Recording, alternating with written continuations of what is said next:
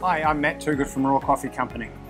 Hi, my name's Kim Thompson and I'm one of the owners of Raw Coffee Company. We are a Dubai-based specialty coffee roastery that's been operating since 2007, and we supply countries all around the Gulf states, which is Saudi, Kuwait, Bahrain, Oman.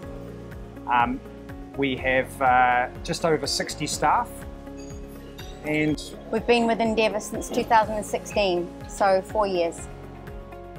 I think that if I remember back 12 years ago, which is a little bit hard, what we did back then is we did everything together, yep. Right? So every process or every iteration of the company, we actually did it together. So we both learned together because there was a huge amount of learning that we were doing. Yep.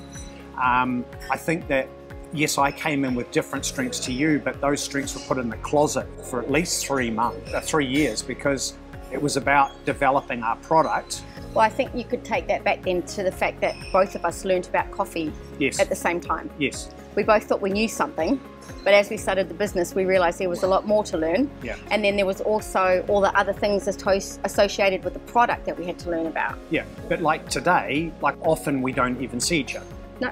Right? And so one of the things that I think is a huge advantage that we have is that today we still share an office. So by osmosis, by phone calls and things that you have, I will, on occasion when I can hear them, actually pick up on what's going on. So we don't have to spend the whole time debriefing each other. It is very interesting when you get to a certain size of business, the dynamic completely changes. You don't get, unfortunately, to do that hands deep type work. I remember going through the international selection for Endeavour, where the international selection committee recognised that we were both doing everything together, and that their recommendation was that we had to select one of us to be the CEO. Now we both do completely different roles in the company. We have a very, very structured way. I act as the CEO, worrying about the financials and the operations side, where you're doing a lot more of the HR people side and the actual production of the coffee roasting. But we have a mutual thing that we both do together, which is actually buying the coffee, right? So we still have that connection, but we're doing different parts of the business. Which we had to now, because now we've got a team of 60. As you grow, you know, you have to have that division. You have to have core responsibilities. Otherwise, you're never going to move forward. So if I was going to give some advice about setting up a co-partnership to an entrepreneur, there's a couple of things that I would be really, really positive about. The first one is have a very clear definition about what you're trying to achieve as a business, and make sure that co-founder shares that vision, right? Don't think purely about financials. What does the business deliver as a core thing?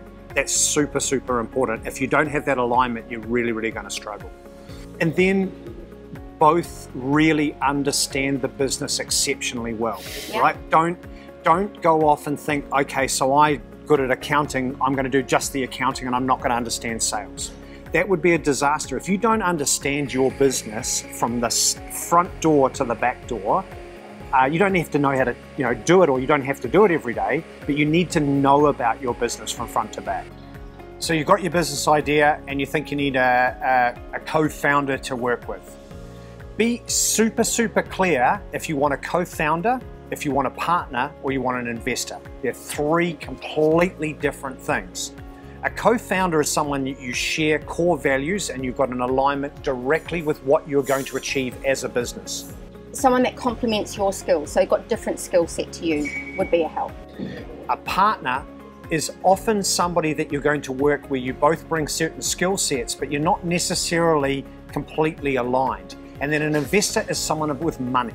And there's a complete difference between all those three things. So be very careful what you're looking for, and then that'll help you decide who you're going to partner or co-found or invest with.